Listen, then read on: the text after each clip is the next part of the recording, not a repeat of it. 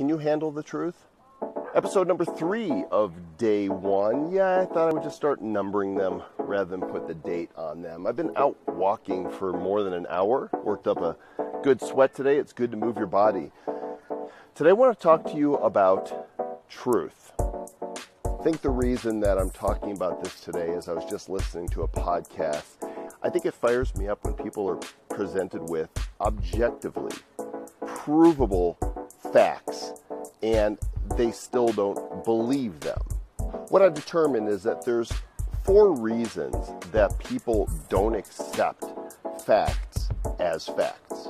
Number 1, and this is the very, very smallest minority of people out there, they're just plain evil. Well, let's face it, there are people out there that have ill motives and ill reasons for wanting lies to be thought of as truths. And the reason that they are demonstrably evil is because they're presenting untruth as reality, usually for their own benefit.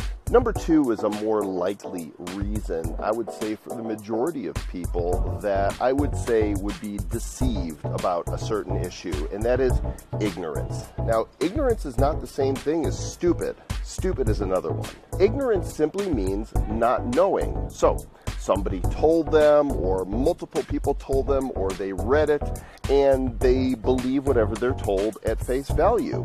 And it's just not knowing the truth. Number 3, that would be denial. They've been told the facts, they've been told the truth, but they've so much vested in believing what they want to believe that to give up that belief would actually cause them mental, emotional harm, because the truth can hurt. And in that case, I would say you can't handle the truth. And the 4th one, well, I referenced it earlier, stupid. There are some stupid people out there that no matter how much information you present them with, they don't understand. These people are almost as scary to me as the people who are evil, because stupid people do stupid things.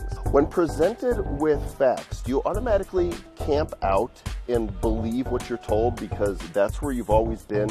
Or do you question everything? Do you question the motives of those who are presenting information to you?